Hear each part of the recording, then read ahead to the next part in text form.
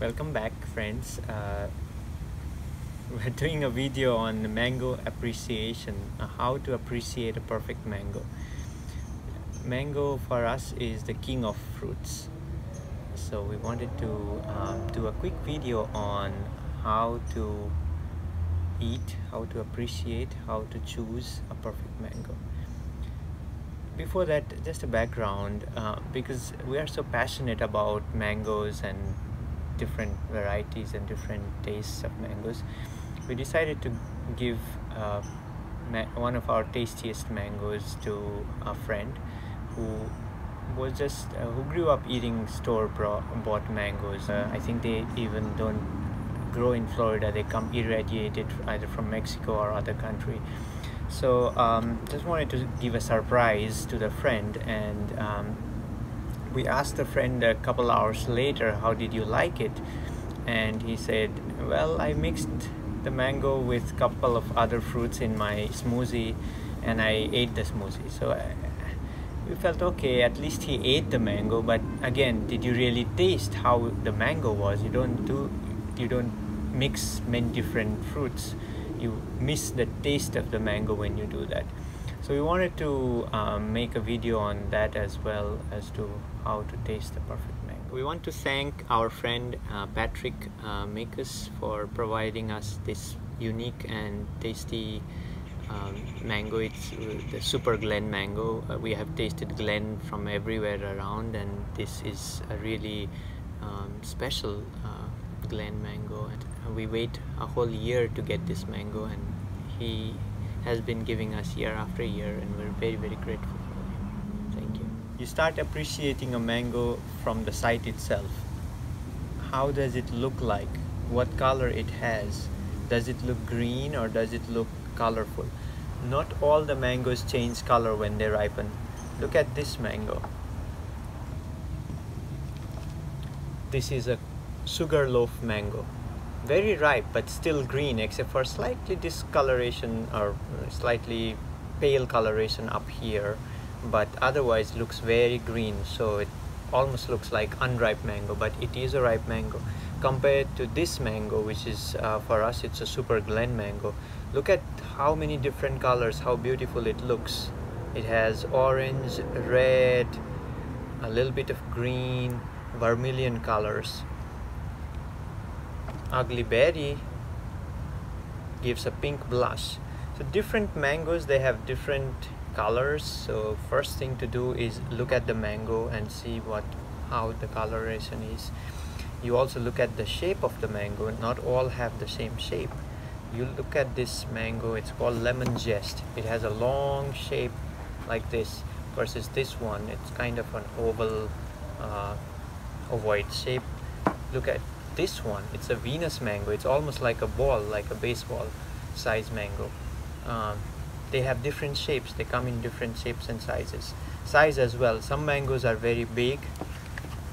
This is Edgar mango, a little bigger. I'll show you a much bigger size mango. This is called Candy Corn mango, much bigger in size than this Super Glen.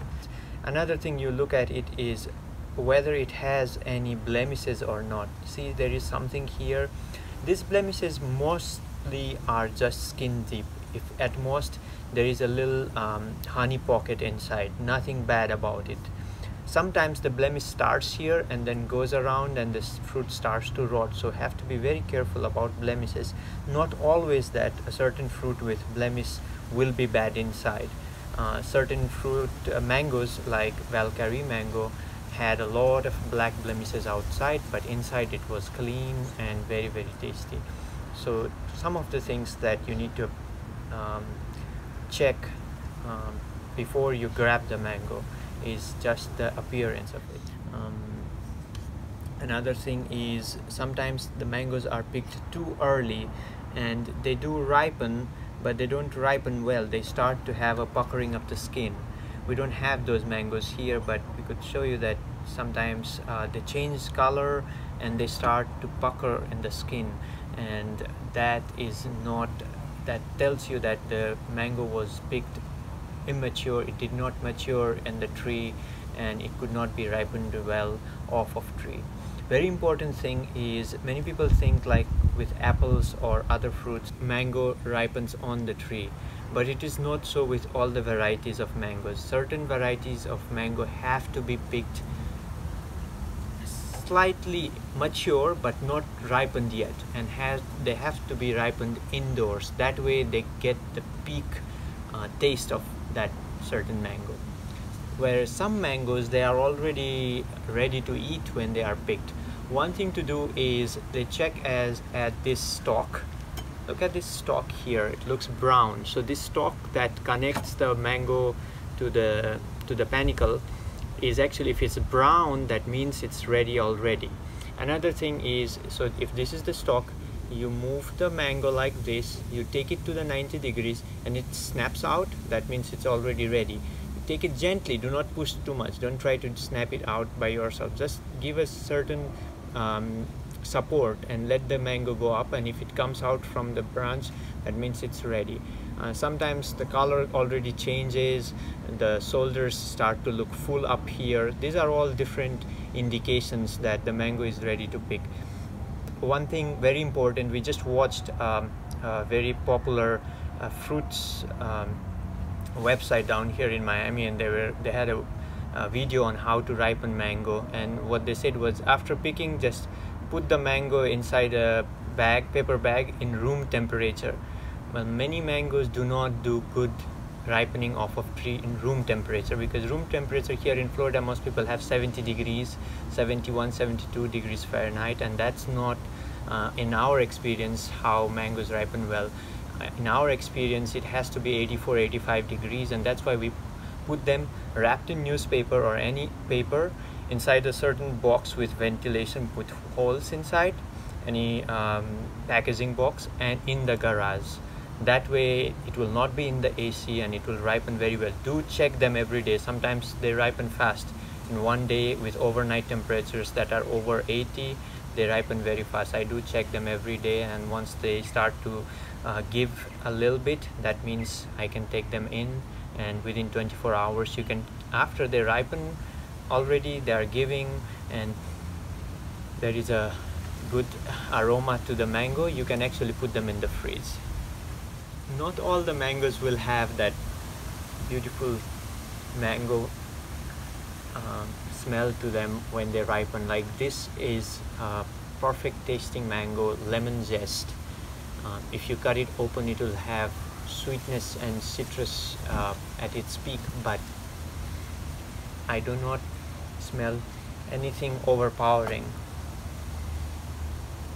This is Super Glen, and if I take it was kept in the fridge, so a little bit of smell will be reduced, but this is, I already have a floral smell to it. It's very particular with this variety, like Glen, Super Glen. With both, they have this specific thing that the whole room gets filled with this aroma of many tropical fruits. But it doesn't happen to all the mango varieties, and so there are other indications to know when the mango is ripe. So now, after you have seen the mango, you have smelled it, you have touched it and it gives, now is the time that you check whether the mango is ripe or not. I usually start with cutting the top, because this portion you won't be eating. You can eat it, but many people are sensitive to urceol, a certain chemical compound that's found in mangoes, that's also found in poison ivies. So if there is a little bit of sap there still, and this area, sometimes you eat it, you might get blisters around the mouth, so be careful about that. I usually cut it along the seed. I usually do like this, and then open it like this. And the first thing I do after I cut open is look at it, whether there are any places where there is uneven ripening. Sometimes they have what we call jelly seed, where the flesh starts to become very soft, mushy and tasteless, and that's not a good ripened mango. This one here, I do not see any jelly seed. I do see that there is a certain area that's more ripe than here. So even within the mango, there are certain areas which are tasting different compared to other areas because they ripen differently. After you look at it, you smell it. Again, this variety has this floral smell that you will really appreciate it. Not all mangoes have such floral tropical fruit mango smell. Sometimes they do not have any smell, but they taste really great. You also see that there are no strings, there are no fibers. Old varieties used to have a lot of strings and fibers that get into your teeth. There are newer varieties that do not have any fiber in the flesh. Sometimes they have some fiber close to the seed, but otherwise there is absolutely no fiber. Another thing I wanted to tell is sometimes there are areas which look pale in comparison to the rest. We have found that those areas kind of taste chalky when you try them, so that's already indicates just by looking at it that that area of the mango will be tasting a little bit chalky, and people sometimes don't like that chalky taste. Another thing is the skin. Before we cut, we have to look at the skin, whether the skin is thin or whether it's thick. Usually thick skin means there can be some fiber, but it also means that they are easy to transport. Thin skin, however, does not transport that well because it gets bruises easily and it gets these blemishes. So and there are some skins that are bitter tasting, and some skins are completely edible. They are as sweet as the mango itself. So it's good to actually peel off the skin if you are trying that mango variety for the first time.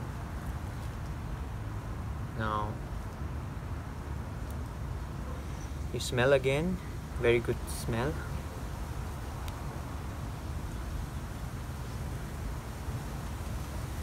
When you eat, you want to appreciate, because mango many times has combination of different tropical fruits. It's not just sweet, it sometimes has a combination of peach, apricot, banana, pineapple, coconut, and there is always a underlying flavor of mango. So you want to just appreciate what other flavors there are. That's why I highly discourage putting mango in a smoothie that has all different fruits, because it in itself it has, you appreciate the texture, whether it's jelly texture or whether it is chalky texture or whether it melts in your mouth. So these are the things you look in. This particular mango melts, and it doesn't have a buttery texture, it has more of a melting texture. Also will appreciate whether there is any fiber or not, and I did not. After you do that, you actually now can eat the skin. I mean, eat the flesh close to the skin. As you go close to the skin, you will have some bitterness taste, which is completely non-objectionable in this particular variety. Some varieties have very bitter skin, and those you will appreciate with time, that you want to peel the skin off to enjoy the mango.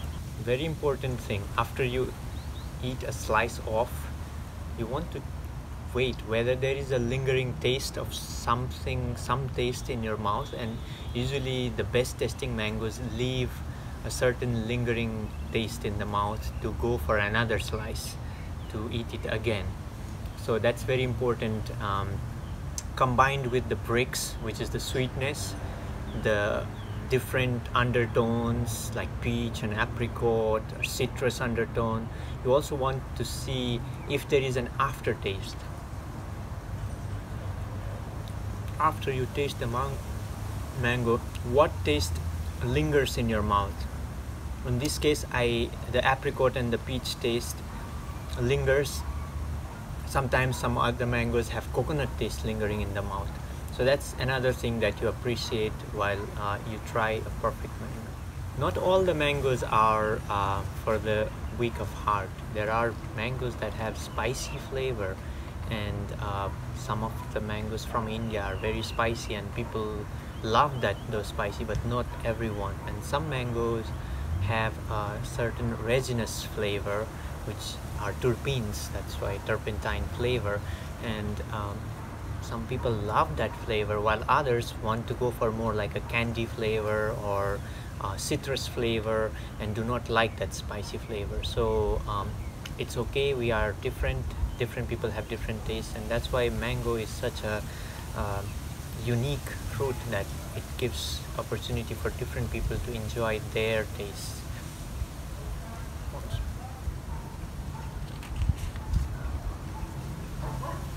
After you cut on both sides of the seed, then you are left with this portion, the seed and the side portion. Some people like to just remove this, but not always the skin comes out easily.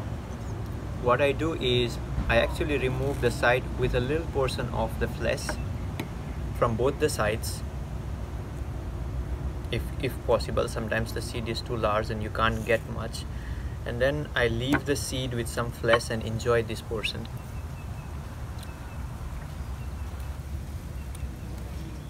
If you appreciate the mango, you love the mango, you want to scrape as much as flesh from the skin. Our dog likes the mango so much, she leaves this completely off. She licks everything, just the skin is left. Sometimes eats the skin as well. After you do this, then you are left with the seed, and there is so much flesh around the seed, you don't want to toss it off, you don't want to leave anything. You want to squeeze every bit of it. Sometimes the flavor is different by the skin, by the seed. Sometimes it's more ripe by the seed. And overripeness sometimes can give a certain fermented taste to it. This one has much better taste up in the seed than below. Wanted to show you that this one is completely fiberless by the seed as well, so you can keep on licking the seed until very fine small fibers are there, those that never go into your teeth. So this is a perfect mango where there are no even fibers by the seed, and you want to lick the last bit of it. And I know it looks a little bad that sometimes you have mango, but I like to eat it like I'm a child enjoying the world. I do not like to be cut into small pieces and eat it with a fork. I like to touch the mango, I like to put the mango here, I like to enjoy it like I'm a child getting my best gift. And even if it is, that's fine with me. I don't think I'll be eating mangoes in a restaurant. I eat it with my friends and family, and this is how I eat, and this is how I like it. So this is an example of a really good mango. When you want to eat and you're not satisfied with just one mango, that means that you already have the good mango in your hand. The color, the texture, the smell, the inside of it with no fiber or any jelly seed appearance, with no areas of musky taste or chalky taste, and a mango that leaves a good feeling of goodness in your mind and heart. That's how a good mango should be. It also depends what you grew up eating. You kind of associate those tastes. If you grow up eating apricot, the mango will take you back to your apricot days. If you grow up eating mangoes from a certain area, like India or Nepal where I am, I go back to those days, childhood days. It takes me back in the memory lane. So it's not just a fruit. If you really fall in love with this, it becomes your passion.